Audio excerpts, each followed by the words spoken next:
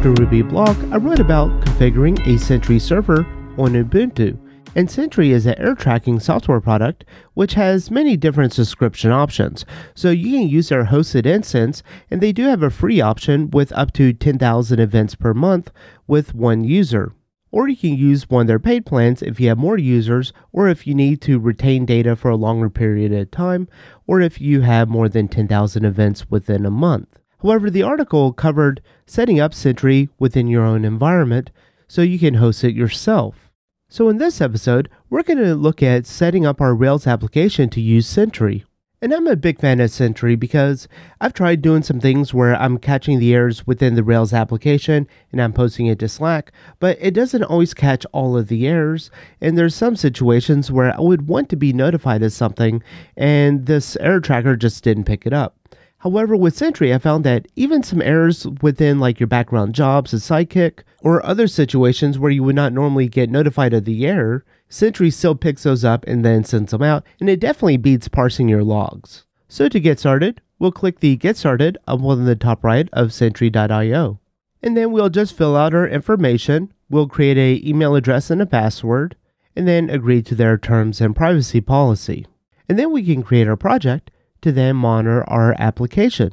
And in this case, we're going to be using a Rails application. However, you can see that it supports many other languages and frameworks.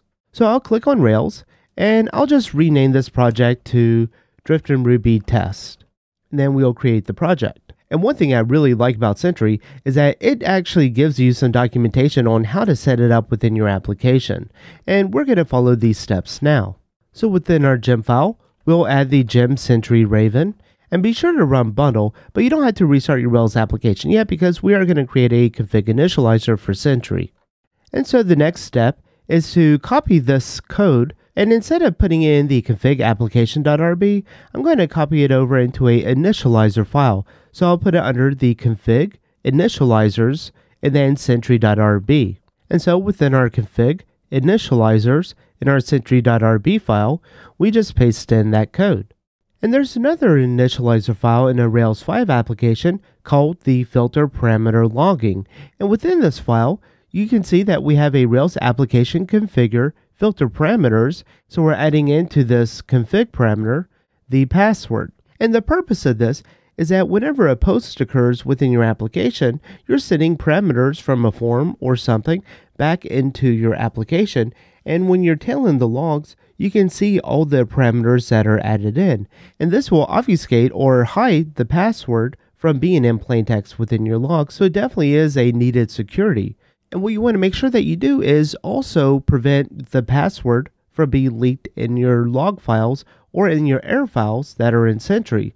So within our Sentry RB, we can add an additional line, and this is just going to say config sanitize fields, and then we're referencing the parameter filters from the parameter filtering logging.rb, and then we make sure that all of the attributes within there are strings. And then sometimes when you're looking at a log, it doesn't really help you to just have the error message because you might need to be able to go back to the actual user that was having the issue to kind of recreate the problem so you know how to fix it. And they offer the params and sessions where within your application controller, you can have a before action, which will run a private method. And within this private method, we're adding user context. And then you can also see that you can add extra content. And we'll see what this looks like when we add these in and then have an error on the application and gets posted to Sentry. However, I'm not going to do any kind of authorization. So we're not actually going to have a current user ID or anything, but we'll get the point. So within our application controller.rb file, I create the before action, and then I create the private method set Raven context. And within here, we have our user context with the session and passing in the current user ID. But then we can also pass in something else, and we can also pass in additional parameters like foo and then bar. And another very helpful thing to do is to know what version is actually being affected by this error that gets reported to Sentry. So I'm going to create a version.rb file, and then within the config application.rb, I'll just require a relative path to this version file. And within the version file, I'll have a major, minor, tiny, and then a pre version. And these just get compacted in and joined with a period. So this will follow the semantic versioning and then have access to this global variable app version. And then within the Sentry configuration, we can add a new line and then just call the config.release equals the app version. So now to test this out, I created a scaffold called users, and within here we have our standard CRUD actions and we have our index and our show. So we're first going to go to our index and then we're going to click the button to create the new user.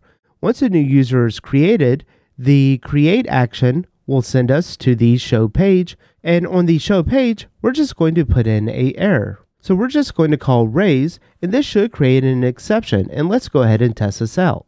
So I'll first create a new user and I'll just fill this out and then I'll hit create. And then you see that we get our error because we had that raise within our show page. And you can see that we got one error, and this is affecting one user. And if we click on this, we can actually get some great details about this application. So on the right hand side, we can see when this occurred, and we can also see the release now because we added in the config version. So it gives us the relevant bit of code where the error occurred. We can see information about the request, and then we can see some context information about the user. And in this case, there is our foo, and then there's the value bar that got passed in. And then you get additional data of like the parameters that were passed, as well as some information about the server. And there's a lot more cool things that you can do under the project settings. So if we go to project settings, and then we go down to the all integrations, you can see that there's many different programs that you can integrate with. A lot of times, they suggest that you integrate in with your code repo, so with GitLab or GitHub or something similar. And then you can also have it auto-create a Jira ticket. So when Sentry reports the error, even though your free account has only 7 days retention, you can have it automatically create a Jira ticket with a lot of the information so that you can assign a developer to the work.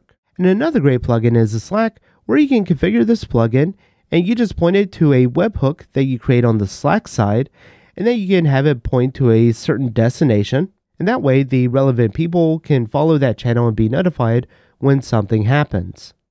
Well, that's all for this episode. Thank you for watching. For more videos, check out driftandruby.com.